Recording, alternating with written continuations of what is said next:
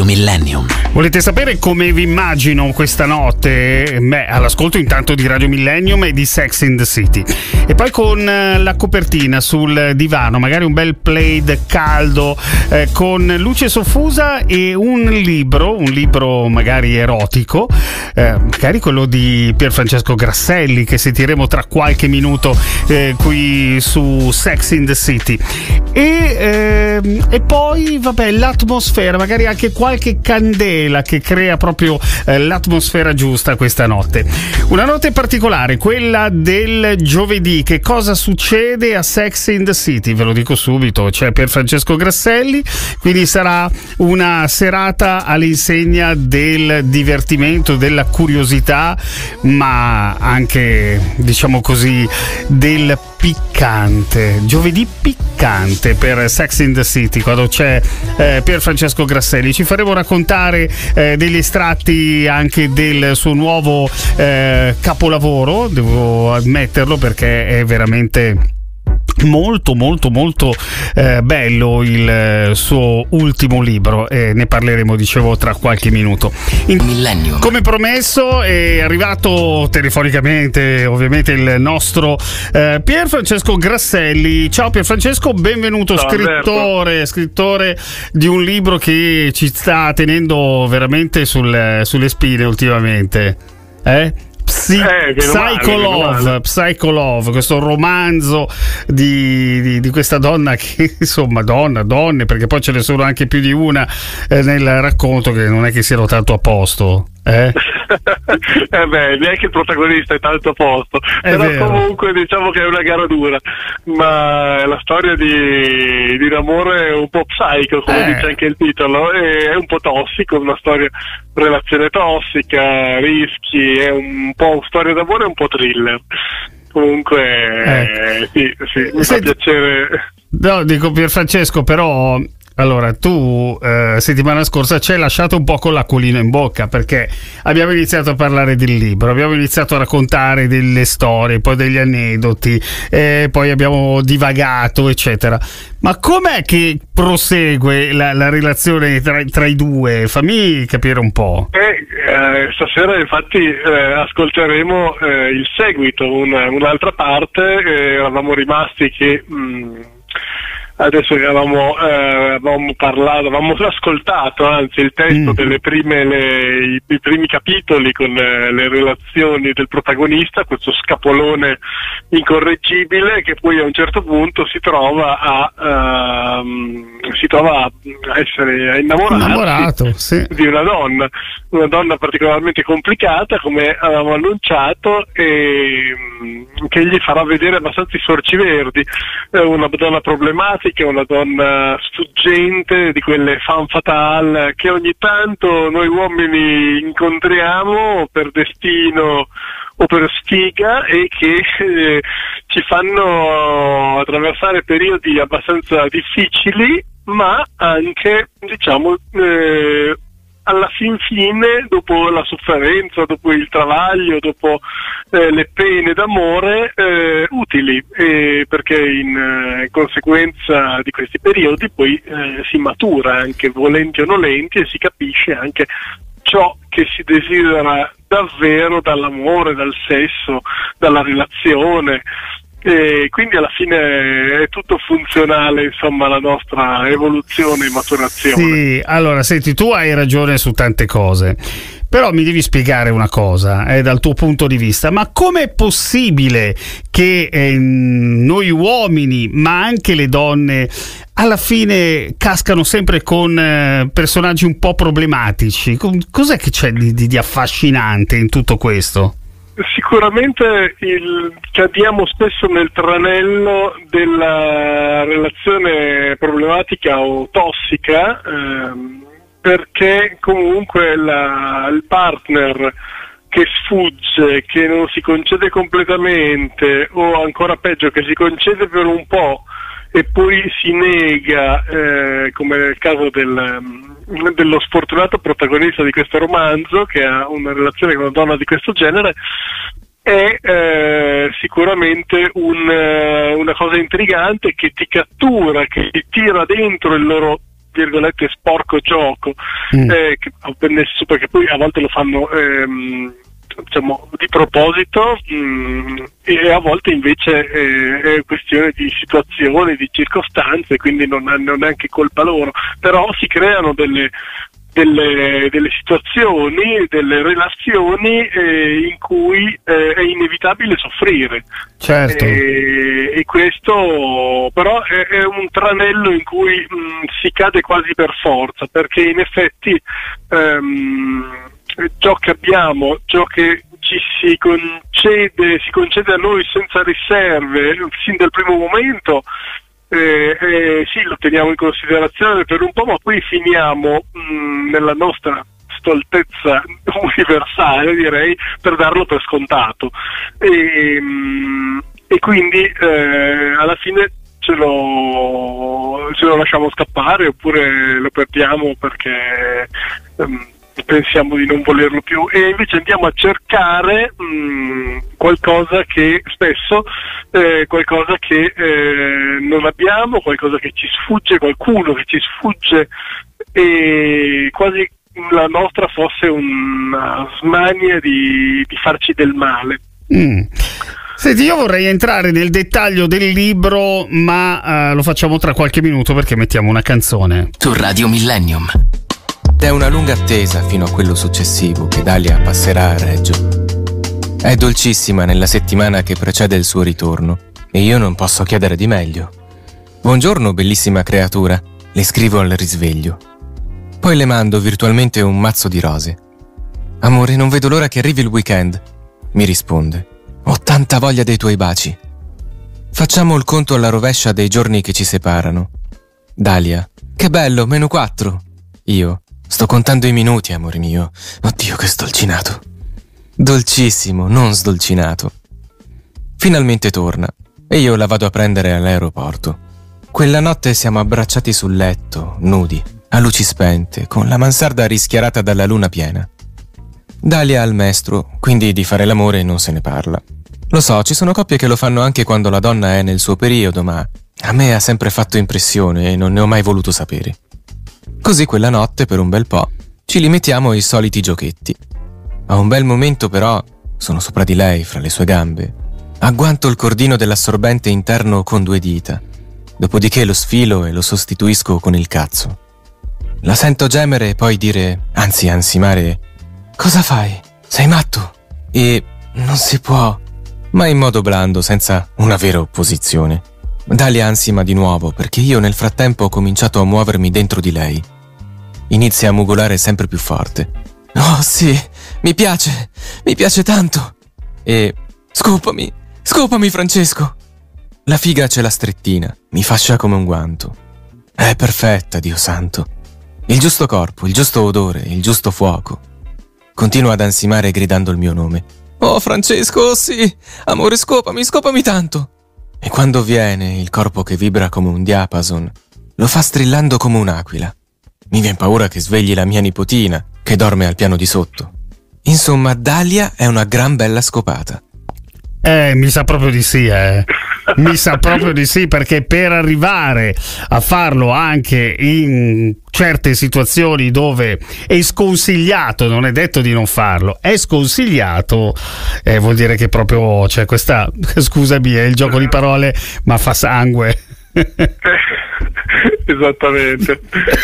Sì, che poi sono situazioni, in effetti è una situazione, quella che ho descritto, in cui il protagonista viene di PSYCHOLOVE, viene sempre preso sempre di più in questo vortice di passione. Uno dei lacci che lo legheranno in modo quasi indissolubile a Dalia, la femme fatale del nostro racconto, è proprio il sesso che spesso queste donne fatali sanno utilizzare e utilizzano proprio per ridurre l'uomo in schiavitù, in sostanza, per farne quello che vogliono. Noi uomini siamo molto ingenui da questo punto di vista. Quando c'è la chimica quando c'è la chimica a letto, siamo fregati. Noi siamo fregati, le donne possono fare di noi quello che vogliono, e hanno il coltello dalla parte del manico, come si dice, ma le loro sono più scaffate in questo, riescono meglio a gestirsi e a controllarsi, e quindi a non farsi manipolare troppo. Poi chiaramente dipende da caso e caso. Certo. Quindi. Anche lì però comunque questo è un argomento abbastanza dibattuto, cioè si fa quando lei ha le sue cose oppure no? Allora, i maestri spirituali perché dicono che sarebbe meglio non farlo. C'era Gurdjieff che diceva no, assolutamente no, e neanche stare vicino a una donna quando ha le sue cose. Ecco, ma perché avrebbe questo? Anche una sua logica. Però comunque, adesso senza volerle troppo discriminare, ma Gurdjieff, che è questo mistico armeno, parlava, faceva riferimento al livello energetico e parlava della questione sotto il profilo esoterico. Okay. Per quanto riguarda noi normali, insomma, io tranne rari casi, rarissimi, non l'ho mai fatto. Ho sempre cercato di evitarlo durante le mestruazioni, perché non mi sembra una giusta circostanza, naturalmente, ma neanche proprio come sensazione. Non so cosa ne pensi. Sì, sono d'accordo, anche se poi quando ti prende quella roba lì non ci sono mestruazioni che tengano, ogni tanto sì. Può succedere, è normale. Può succedere, sì, questo sì. Va bene. Però sì. No, continua pure, scusa.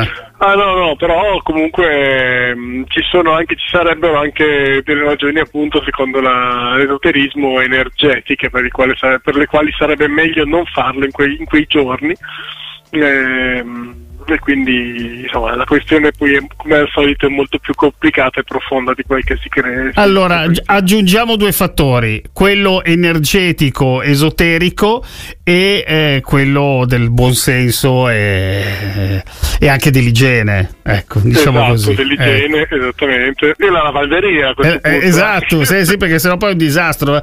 Ma poi sai che cosa, se si macchiano le lenzuola o il materasso, lì poi è un disastro pulire tutto. Ma c'è un messaggio, caro Pierfrancesco, di Sara che ci frega entrambi, perché dice che secondo lei, almeno a suo giudizio, visto che l'ha provato e mi sa anche più di una volta, dice che l'orgasmo durante il ciclo mestruale è ancora più forte, ancora più accentuato. Ma io non lo so, perché non l'ho mai provato, quindi se lo dice lei, le crediamo sulla parola. Esatto. Ciao Sara, comunque grazie per essere intervenuta. Se qualcuno vuole dire qualcosa, 340 15 69 580. Torniamo tra poco. Su Radio Millennium c'è Pierfrancesco Grasselli, stiamo parlando del suo ultimo capolavoro. Prima di tornare a chiacchierare con lui, però, volevo sentire un altro estratto dal libro. Sentiamo un po'. Fra l'altro, quando gode, la sua voce si trasforma in una specie di lezioso miagolio che fa detonare la mia eccitazione in modo improvviso e non sempre facile da gestire. Continuo a pomparglielo dentro finché non sento che sto per esplodere. Poi lo tiro fuori e le faccio la doccia. Mi accascio accanto a lei e mi esamino il cazzo. Non è neanche sporco di sangue e sul lenzuolo c'è solo una macchiolina. Tu sei pazzo, è la prima cosa che mi dice Dalia, e mi rendo conto che è arrabbiata. Perché? Chiedo. Non c'è pericolo, visto che hai le tue cose. Invece sì, il seme rimane dentro la vagina per un po', e questo potrebbe essere il mio ultimo giorno di mestruazioni.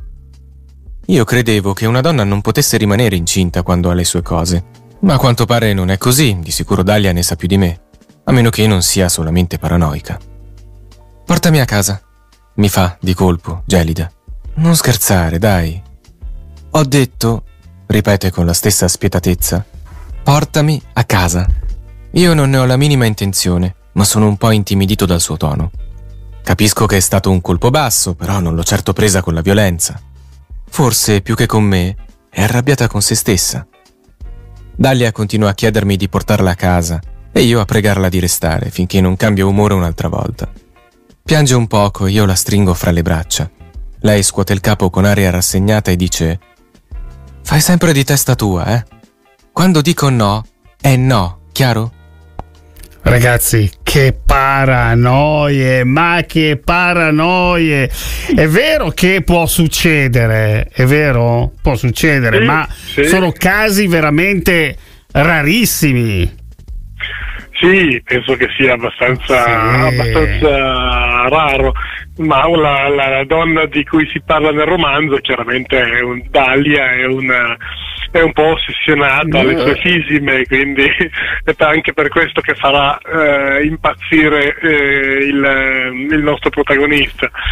E quindi prima fra tutte la fisima del poter rimanere incinta, eccetera eccetera, quindi cosa strana, perché poi lei non è neanche così giovane, non è una ventenne come quelle che il protagonista si faceva nel romanzo precedente, i maschilisti. Certo. Questa è una donna comunque fatta, eppure, ma oggigiorno ci sono tante donne, devo dire, il problema della immaturità che un tempo caratterizzava più gli uomini che le donne, oggi diciamo è equamente diviso tra ambedue le parti, secondo me, perché vedo anche tante donne, ragazze molto immature.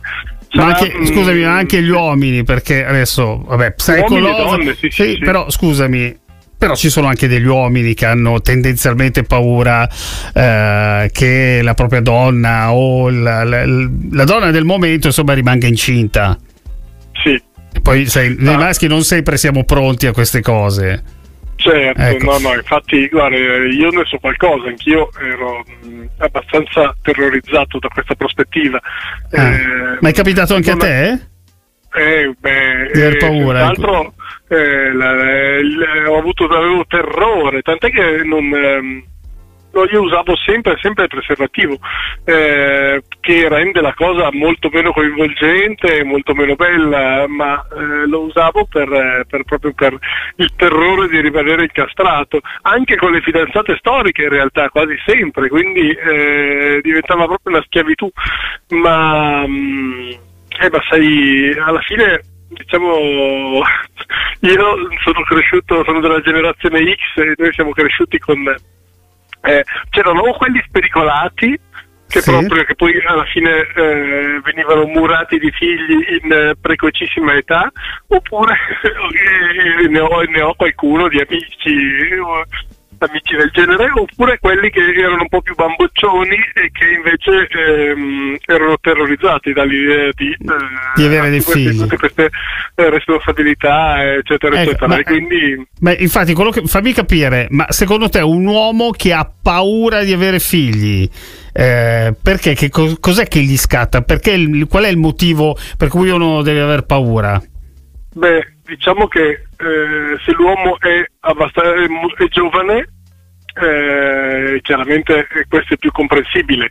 Chiaramente insomma, dopo un uomo di 40 anni, allora certo, li può anche accettare, chiaramente non considera la cosa un problema di questa entità, al contrario di uno che è di un ventenne, chiaramente, che si vede la vita cambiare da un giorno all'altro. Però dipende, secondo me, anche da ventenne a ventenne. Io parlo del mio caso, che ho figliato abbastanza giovane. La prima figlia l'ho avuta a 27 anni, però ero cosciente già a 27, sapendo un po' il mio passato, come sarebbe andata a finire, e non è che mi sono sbagliato di molto, anzi, cioè, certo, diciamo che è stata quasi immediata la cosa. Beh, ma questo sei stato, devo dire, anche allora fortunato, perché si vede che comunque avevi trovato una persona giusta, Scusami, giustissima, infatti dopo pochi mesi dalla nascita della bambina ci siamo mollati. Ecco, ok. Quindi era giusto. Il problema forse quello sbagliato ero io, no? Sì, può essere, sì. Però comunque già se non hai avuto paura di questa prospettiva e anzi l'hai affrontata, l'hai presa di petto, diciamo, comunque hai avuto senz'altro coraggio e quindi grande stima. Io a 27 anni credo che poi avrei affrontato chiaramente la cosa, non è capitato perché sono stato molto attento, però non l'avrei considerata una fortuna, così. Chiaramente l'avrei vista come comunque qualcosa una calamità quasi, qualcosa che mi avrebbe cambiato la vita radicalmente, togliendomi da tutte le mie comodità e verissima questa cosa di figlio viziato. Verissima, guarda, hai perfettamente ragione, hai proprio centrato nel segno la cosa. Infatti chi come me magari ha avuto dei figli, una vita abbastanza avventurosa, a un certo punto magari uno si ferma a ragionare e dice: ma se non li avessi avuti oggi come sarebbe? E penso anche chi magari non li ha dei figli e dice: ma però forse magari adesso, magari con un figlio grande, sarebbe diverso.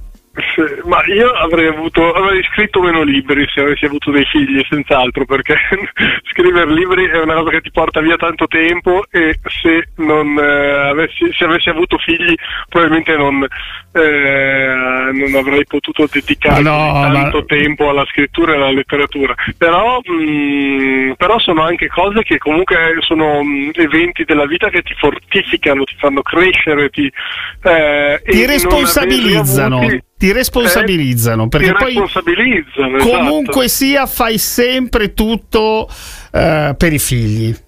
Alla fine è un po' così. Ti nobilitano anche tanto. Sì, si fanno delle scelte.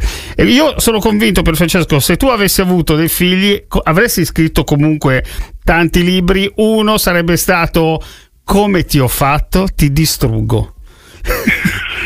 Guarda, già me lo immagino il titolo, oppure Psycho figlio, ecco, Psycho son, esatto. Ecco, o dei titoli così. Senti, torniamo invece a parlare del tuo nuovo romanzo. Volevo far sentire un altro estratto sempre del libro, perché la storia continua e siamo tutti curiosi. Procediamo. Mica dicevi così poco fa, le faccio notare, divertito.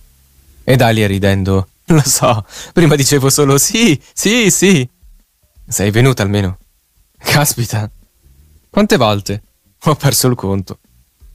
Ci baciamo e facciamo l'amore un'altra volta, con foga, ed è molto intenso. Dalia gode tutto il tempo e ha un'altra sfilza di orgasmi e grida il mio nome negli spasmi del piacere, a voce così alta che di nuovo mi sale l'ansia di svegliare la mia nipotina, mio fratello o sua moglie. Dalia ha dei piedi piccoli, graziosi, che sembrano fuori posto nelle décolleté nere da donna in carriera che calza abitualmente. Mi fanno pensare ai piedi di una bimba che per gioco abbia infilato le scarpe della mamma. E io ho notato che storce un poco le dita quando raggiunge l'orgasmo. Ho notato che fa così. E lo noterò molte altre volte, ed è una cosa tenera e buffa allo stesso tempo, una cosa che già adoro di lei. Dopo averlo fatto per la seconda volta, Dalia si arrabbia di nuovo, e di nuovo mi ordina di portarla a casa, cosa che io mi riguardo bene dal fare. Stai fresca? Le dico.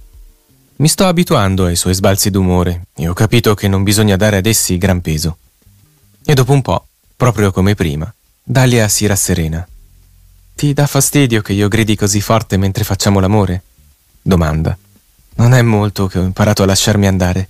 E io, che non ho mai sopportato queste scenate, perché così consideravo tutti quegli squasi, scenate di donne che vogliono fare le fenomene, io diventerò presto dipendente da questo suo gridare di piacere che fino a ieri, con qualsiasi altra donna, avrei trovato imbarazzante e ridicolo. Sono già dipendente dalla melodia della sua voce, dal modo in cui storce le dita dei piedi al momento dell'orgasmo, dal profumo della sua pelle di magnolia, da tutta una serie di piccole suggestioni erotiche che mi si sono insinuate nella mente e nel corpo senza che me ne accorgessi.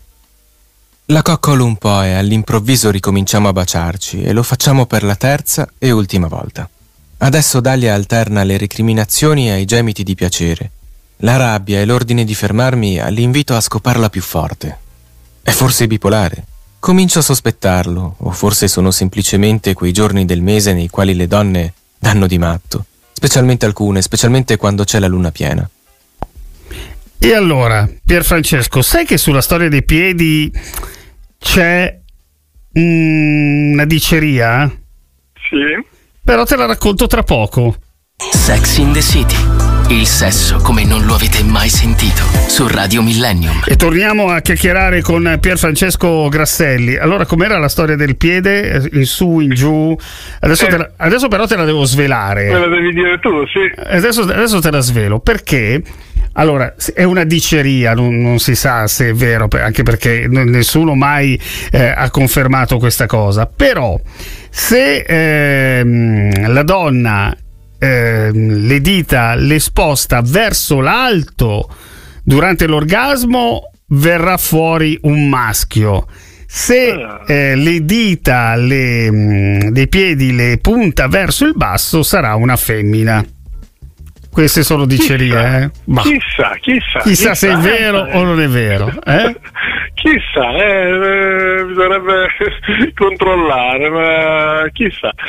Ma in fondo a queste dicerie spesso ci sono c'è della verità. Un po' di verità, chissà. Vabbè, la scienza dei nostri vecchi. Sì. È un po' come le pance, no? Appunta in un modo e sei tonda in un altro. Se chiudi la mano, le rughette che ti si formano sotto, secondo quelli che leggono la mano ti indica se ti verrà un maschio o una femmina, anche lì. Sì. Vabbè, insomma, sono tutte pensa che ce n'era un'altra anche quando il bambino nasce: se dietro ha il codino, il prossimo figlio sarà maschio; se non ha il codino dietro, sarà femmina. Vabbè, ecco. Guarda, ormai le ho imparate tutte a furia di fare figli, insomma. le ho sentite tutte. Senti, torniamo a noi e a questo romanzo bellissimo che si intitola PSYCHOLOVE. Eravamo rimasti anche al fatto che, cioè, all'inizio non ti piaceva molto l'idea che una donna urlasse, no? Sì. E poi invece uno dice no, adesso mi piace. Sì, in effetti quello che vive il protagonista del romanzo è una cosa che ho vissuto anch'io, e che ci sono alcune donne, sono abbastanza rare, che ti seducono e soprattutto ti eccitano semplicemente col suono della voce. Sì. La voce è importantissima in una donna, io credo, e ci sono alcune donne che hanno delle voci che a letto che moltiplicano la tua eccitazione in modo esponenziale, in modo che poi fatichi a gestirti anche. Quando poi ti parlano nell'orecchio, ma anche proprio la tonalità dei gemiti, degli ansimi, è proprio qualcosa che ti fa scattare un'eccitazione sfrenata e incontrollabile quasi. E ad alcuni provoca anche l'orgasmo in pochissimo tempo. A questo proposito ho una storia che questa è capitata non a me ma a un mio amico, anche se un mio caro amico, anche se ne ho fatto un'avventura di Don Giovanni. Nelle nuove avventure di Don Giovanni ho fatto un'avventura con Don Giovanni che vive una situazione tipo questa che sto per raccontare, ed è la seguente. Questo mio amico si è trovato a un certo punto in intimità a letto con una ragazza che non era neanche questa cosa esagerata come aspetto fisico o o che avesse qualità particolari o tecniche particolari, ma aveva semplicemente, ma lui non capiva perché questa neanche gli piaceva più di tanto, ecco. Però si è trovato lì un tipo abbastanza navigato lui, e appena cominciano lui si rende conto che raggiunge l'orgasmo in pochissimo tempo, facendo peraltro anche una figuraccia, e non capiva perché. Lo fanno un'altra volta dopo un po' e si ripete l'incidente, quindi il mio amico, questo ragazzo, si domanda ma cosa sta succedendo, poi capisce che è per la voce, perché era la voce di lei che in quel frangente lo eccitava talmente tanto da fargli raggiungere l'orgasmo, da farlo eiaculare prestissimo praticamente.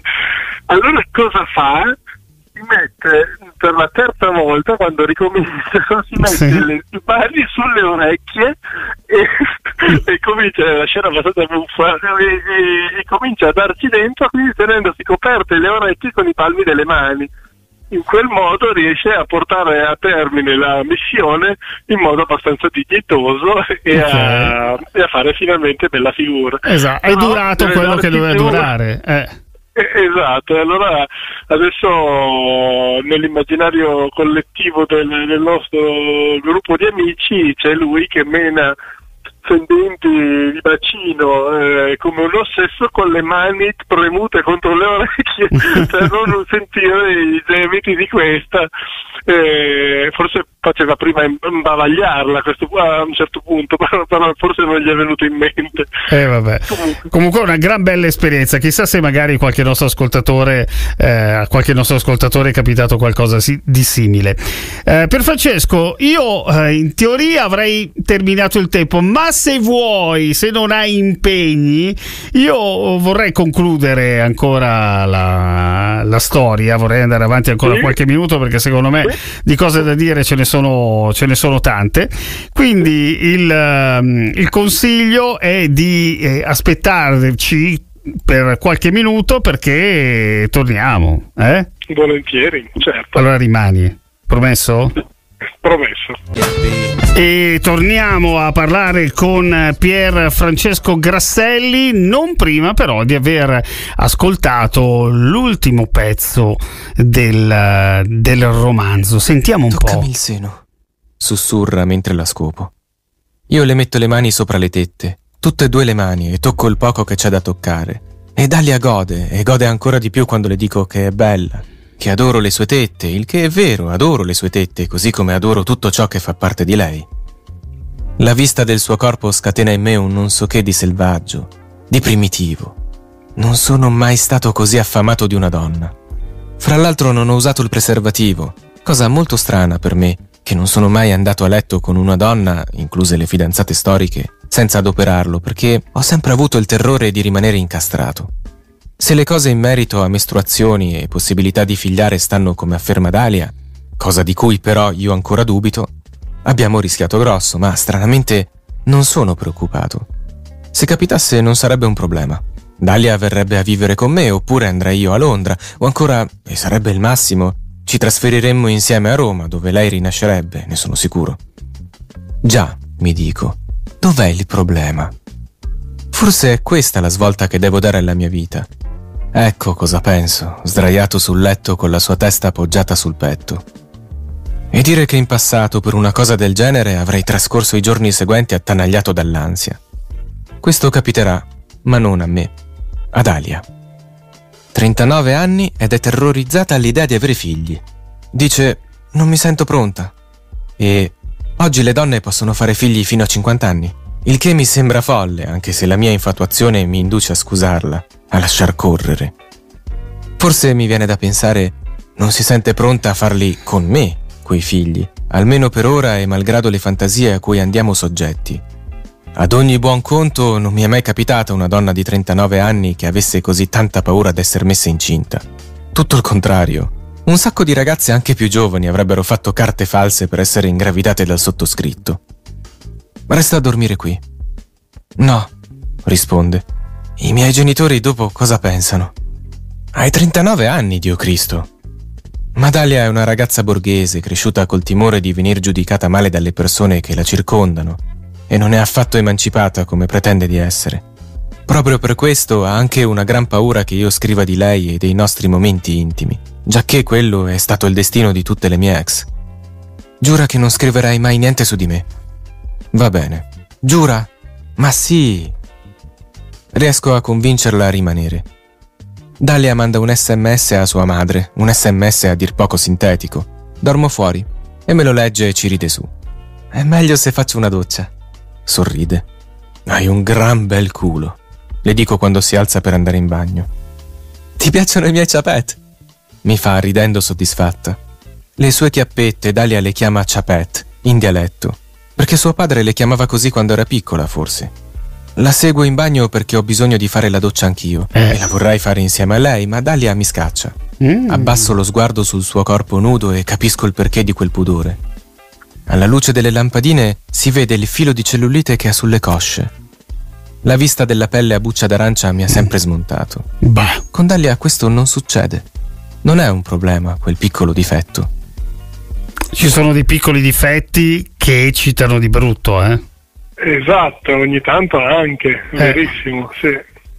E poi comunque quando sei innamorato, diciamo, non noti questi piccoli difetti, anche particolari, sono trascurabili. Uno passa sopra a tante cose quando è innamorato, è preso. È vero, quando sei preso, cioè lei si alza per andare a fare la doccia, tu subito ti fiondi sotto.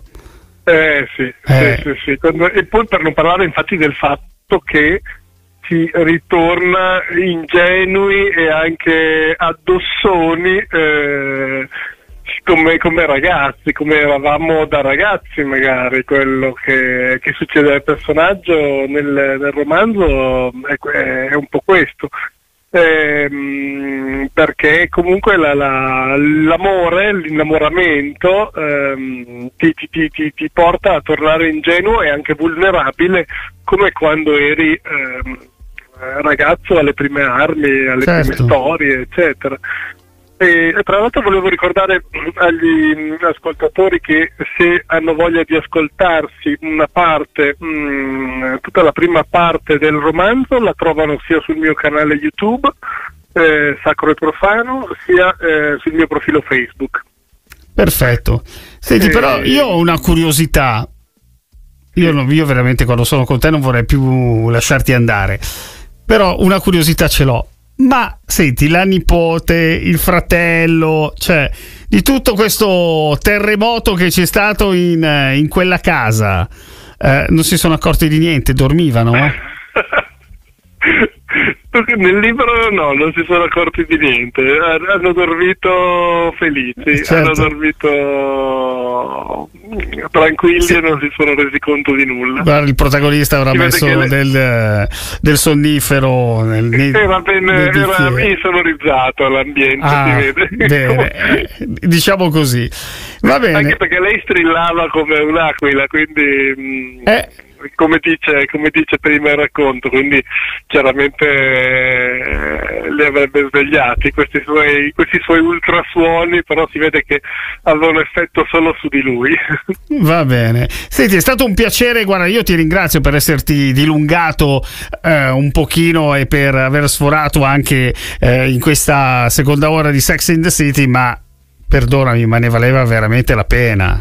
È sempre un piacere per me. Ok, e poi qui il tempo vola, cioè sembra che non basta mai, con te non basta mai. Ultimamente veramente non ci accorgiamo del passare del tempo, in un attimo siamo già alla fine della puntata. Senti, noi ci ritroviamo giovedì prossimo qui a Sex in the City per continuare a parlare di questo romanzo uscito ormai da un paio di settimane che si chiama PSYCHOLOVE. E basta, spero anche poi che ci potrai indicare dove andrai a presentarlo e spero presto anche qui a Milano, così io sarò lì proprio in prima fila al Lexi Club a questo punto. A questo punto è quasi doveroso. Esatto, potrebbe anche essere, sai, ecco. Esatto. Vedremo cosa succede.